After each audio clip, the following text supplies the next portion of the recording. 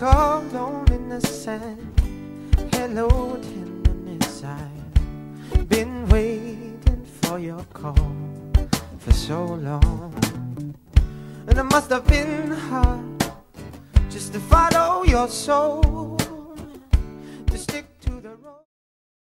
Okay, this is so cool. I'm way excited.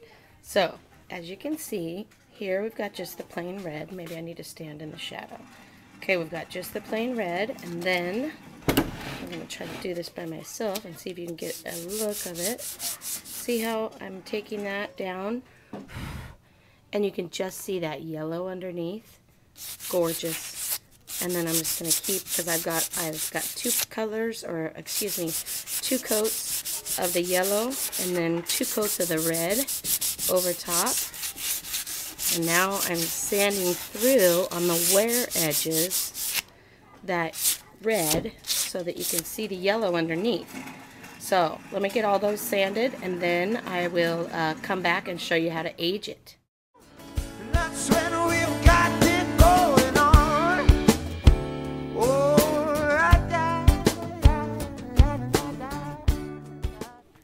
Okay, so I've practiced up, and I'm not sure if you can see this too well in this light, but I'm going to flip this bench around and try to show you what this black gel does.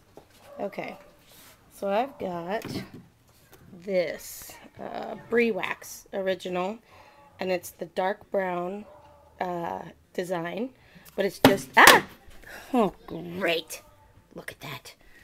And how good am I that I didn't even say a cuss word? Alright, pause, hold the fort.